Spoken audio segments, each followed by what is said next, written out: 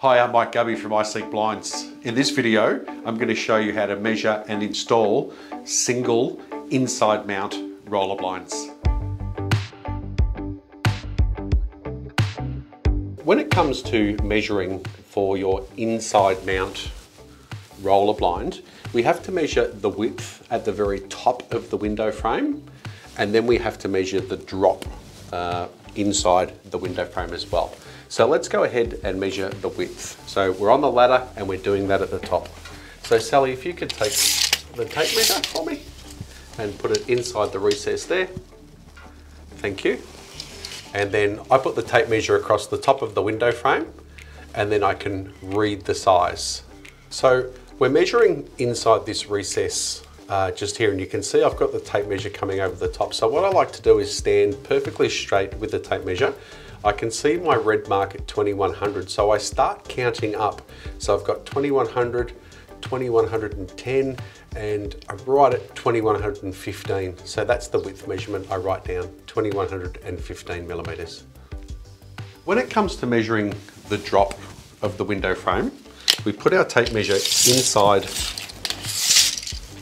the window frame like that, and then I'm just measuring 2050. So my drop size is 2050 millimeters.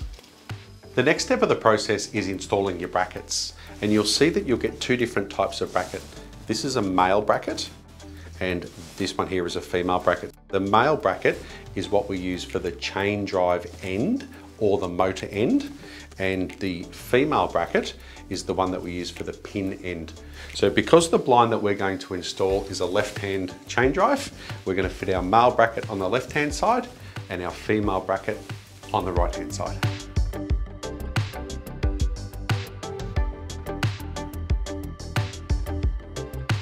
When it comes to fitting the chain drive in the male bracket, it's really important that little plastic cover is facing at 12 o'clock. So when we're just about to install this blind, you can see that that chain drive goes straight onto that bracket, and you can see that my chain is hanging equally at both sides. So therefore, when the blind goes up and down, you can see that's nice and smooth. Now, if I was to do that incorrect and I was to put the chain drive like that, the cover's not facing at 12 o'clock, you can see that it's really difficult to get the blind to roll down. So it's really important that that cover goes at 12 o'clock. Now, if I was face fitting my bracket, so my bracket was in this direction, again, at the 12 o'clock position, you can see my chain is hanging equally on both sides and my chain drive is operating really smoothly. Let's talk about the female bracket, which is this end here. And this is the end that we call the pin end, okay? The reason for that is it's got this little pin that sticks out just here. So when we install the blind, we do it with the pin end in the neutral position, and that bracket there has a little ramp. That's the pin end compresses, as you can see, and it goes up the ramp and it goes pop into the position. Now this pin end also has a couple of really nice features. When we want to remove the blind, this plastic wheel, we can turn the plastic wheel in the anti-clockwise direction, and I'll just get my fingers out of the way. Can you see the pin end is now retracted? So we can now remove the blind, okay? Now, if there's too much slack in our blind, we can get the pin end, the plastic cog, and we can turn it in the clockwise direction. And can you see, as I'm doing that, this pin end is extending and taking up any slack, okay? Now at any point, I can turn my plastic wheel in the anti-clockwise direction to remove the blind. And if I want to return this pin end to the neutral position, then I just keep turning clockwise and it'll pop back to the neutral position, which is exactly how we start our installation.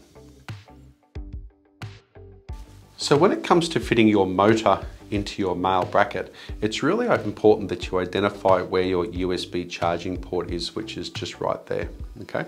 And you can also see that the motor has that little flat section underneath there. So that USB cable has to be facing at 6 o'clock, which is in the straight down direction. So if I'm top fitting my bracket, I'll put it there like that. And can you see how easy that motor slid in and out of position, just like that, okay? Now, if I'm face fitting my bracket, which means I'm fitting it into the wall, then once again, my USB cable is facing at 6 o'clock and it just slides straight on, but it has to be perfectly aligned at the 6 o'clock position, so it's facing straight down. So let's now go ahead and install the blind. So Sally, if you can take the chain drive end for me, just make sure that cover's facing at 12 o'clock. I'm gonna lift the blind up. There you go, that's awesome. So I'm now just putting a bit of pressure towards the chain drive, and all I need to do now is just come up underneath the bracket and then simply push it up in position until I hear that click, and now I know that blind's fully installed.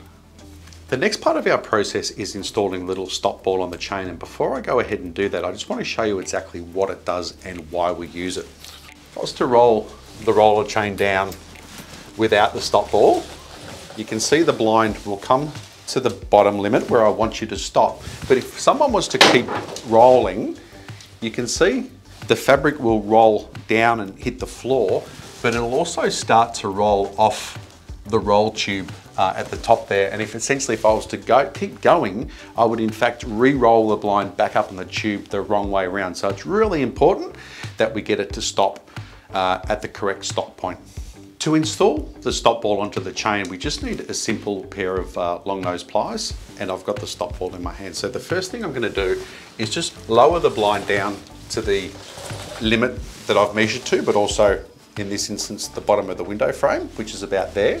Now, because this is a front rolling blind, I'm going to grab the rear chain about 30 mils down from where it goes into the chain drive, and I'm actually just going to hold that position with my finger, just what I'm doing right now, and I'm just giving myself a bit of slack. So that ball right there is exactly the one that I'm going to fit the stop barrel to. So I put the barrel in the correct orientation, which is that there, and then I simply use my pliers just to crimp that onto the chain. And you'll hear a little click when it does go into the right position. So that's there, and that's the click that I was just talking about. So now that we've got the stop barrel fitted, I just want to show you exactly what it does. If we roll the blind now down to our bottom position and then stop the blind, the barrel that's here will prevent the blind from rolling down too far and therefore prevent the fabric from rolling off the tube. But it's really important that I don't want you to use this stop barrel. It's only there for emergencies, okay? So you've got to look for the bottom and you've got to stop the blind in the appropriate spot. If I was to go whack into the stop barrel, then that will eventually snap the chain. The next thing we're going to do is install our child safety device. Now, this particular cleat is very clever because it enables us to install it two separate ways. Let me show you. We can side fix through this side hole just here, or if we're fitting onto the face of a window, we can fix it through that hole there. So there's two screw positions that we can use, and both positions don't end up twisting the chain.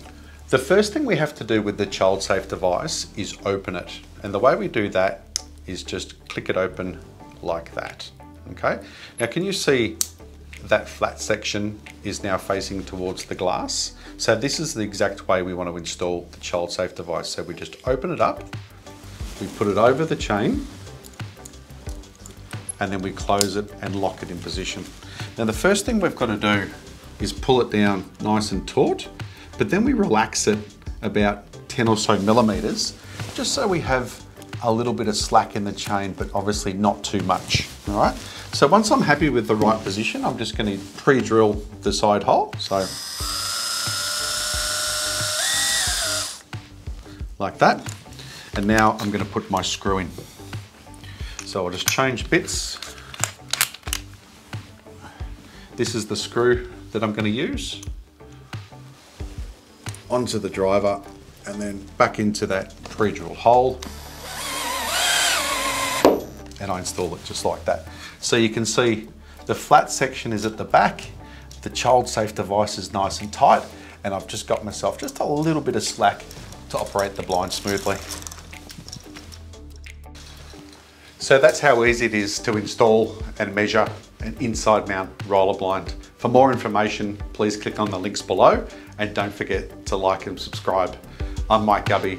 Thanks for watching.